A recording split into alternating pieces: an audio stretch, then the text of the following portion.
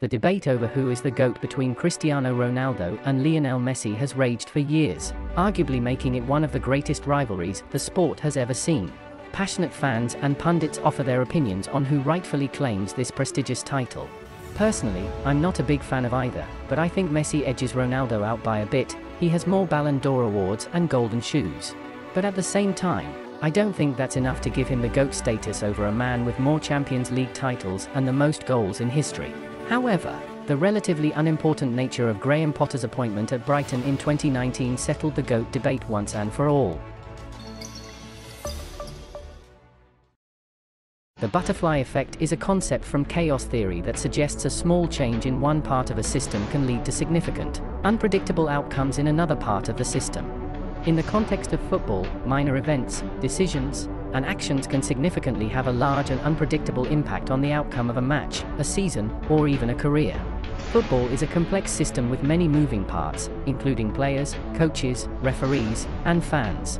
Even the smallest events, such as a player tripping over a ball or a referee making a bad call, can have a ripple effect that leads to unexpected consequences.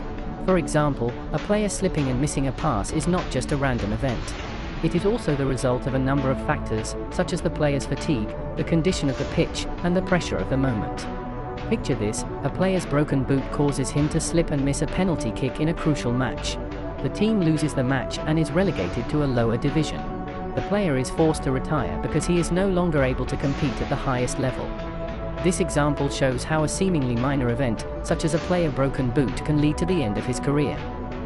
So, it's the year 2019. A struggling Brighton side that barely avoided relegation in the previous season appointed Graham Potter to replace Chris Hughton.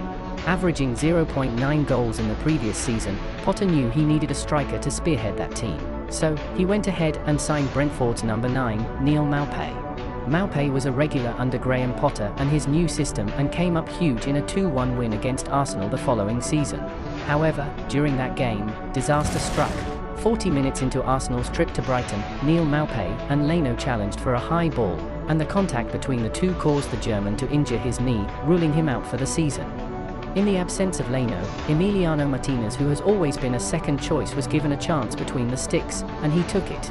In the 8 remaining matches of the Premier League season, he was excellent, keeping 3 clean sheets and averaging 4 saves per game, also playing a big part in his team's FA Cup triumph.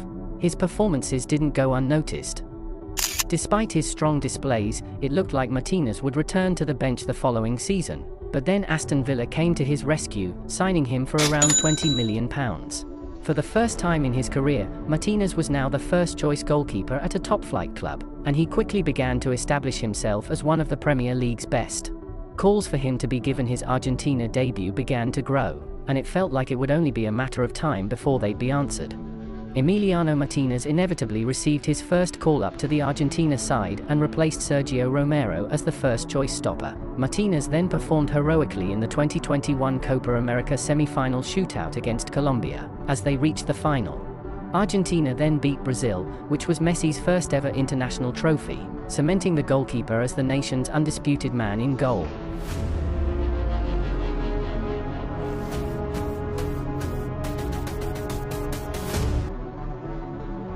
Fast forward to the World Cup in Qatar. The 30-year-old kept his side in the tournament with a last-ditch save against Australia in the group stages. Made 2 crucial saves in the quarter-final against Netherlands during the shootout. Through exceptional teamwork, unwavering belief, and an unyielding determination, Argentina reached the final, where they faced the reigning champions, France. I guess we all know what happened in that game. The score was 3-3 in the last minute of the extra time when something happened. When a crucial moment occurred that had the potential to alter the course of the ripple effect. Muani found himself in a one-on-one situation with Emiliano Martinez, unleashing a shot that momentarily stopped the hearts of millions. But remarkably, Martinez made a miraculous save. This turn of events led to a penalty shootout, where Martinez once again displayed his brilliance by saving another penalty, ultimately securing the World Cup victory for his country. A World Cup that, according to FIFA itself, settled the GOAT debate. But the accolades didn't end there.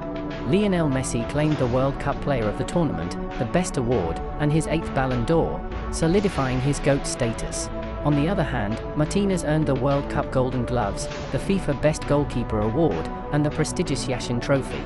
Regardless of one's allegiance, it's evident that Martinez played a pivotal role in Argentina's World Cup triumph, alongside Messi, and without his exceptional contributions, the victory wouldn't have been possible.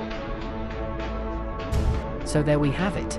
As it turns out, the butterfly was Brighton appointing Graham Potter as their manager in 2018, and the tornado was Lionel Messi finally winning the World Cup in 2022. Skeptics may argue that there have been a few logical leaps taken in this video, and that you can't prove that something entirely unrelated few years earlier had any bearing on events in the Lusail Stadium. But you can't prove they didn't either, can you?